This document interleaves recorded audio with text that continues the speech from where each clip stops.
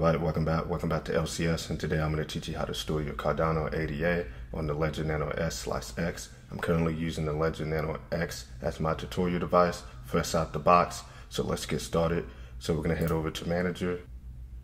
Also, one thing, make sure your firmware is up to date. So what we're going to do is download the Cardano ADA and make sure your Ledger Live is updated as well.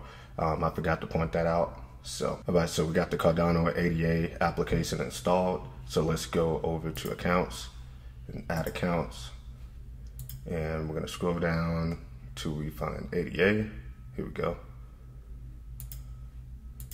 Hit continue. And we wanna open the application on our Ledger Nano X. Now synchronizing the accounts. So you can add as many accounts that you want on the Cardano account. So we're gonna add account. So now we have Cardano installed. Here we go. And then once we click on it again, so we're gonna click receive, hit continue,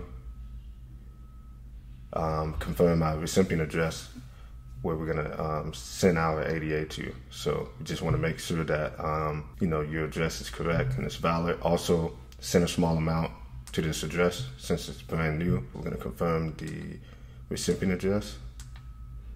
Confirm address, and then I'm gonna re-verify, copy it, and then verify my address again.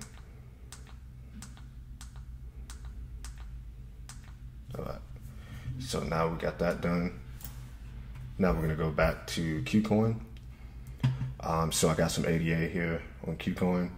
What we're gonna do is transfer it back to the main account from Qcoin, from our trading account. I'm gonna hit withdraw. So I got a small amount here, so I'm gonna paste in the recipient address and select the network, ADA. All right, and then I'm gonna send all. I'm gonna hit withdraw. I'm gonna confirm it, and I'm gonna do the security verification. Alright, so after a couple of minutes, we just received our ADA. So now what you can do is just hit the star. You can add it to your started accounts. That's pretty much it, guys. Thank you for watching. This is Oliver, and I'm signing out.